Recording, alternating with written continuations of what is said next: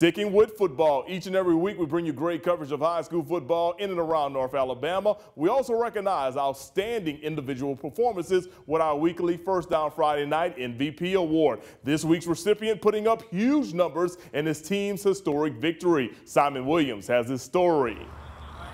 Westminster Christian senior Brandon Musch is an athlete. Yeah, he plays the position of quarterback, but his performances are nothing short of athletic, and this year's numbers are just ridiculous. On average, he generates more than a first down on every pass and run. He doesn't just move down the field, he puts up points, having a hand in usually 5 or more touchdowns a game. It was no different in his team's 71-54 win over Central.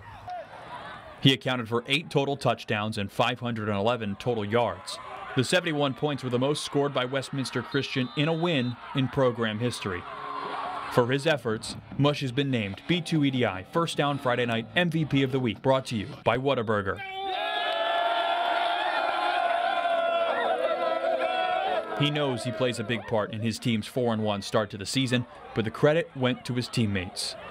Like I said, it's just a testament to the people around me. You know, all these awards and accolades, it doesn't happen without the people around me. You know, I can't do it just all by myself.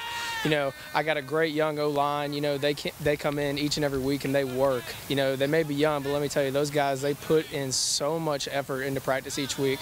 My receivers, running backs, you know, those guys are really what get me a bunch of the yards. You know, they're the ones that made me kind of look good out there.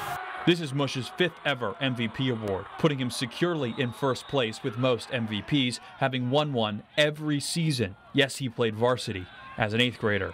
Wow, you know, he means a lot. Couldn't have asked for a better young man to handle that pressure, to handle the spotlight, to take the accolades in stride. You know, when you listen to him talk about his teammates, he's being very genuine. That's just who he is. What's next for Musch? Well, he'd like to play football in college, so much so that he said he'd switch positions if need be. But until then, he and his Wildcat teammates have a second half of a season to play. And where we end up as far as like the region, like placings, it's up to us, you know, whether we put in the work or not, or our willingness to win, be tough, you know, how we handle adversity, it's all up to us. In Huntsville, Simon Williams, Fox 54 Sports.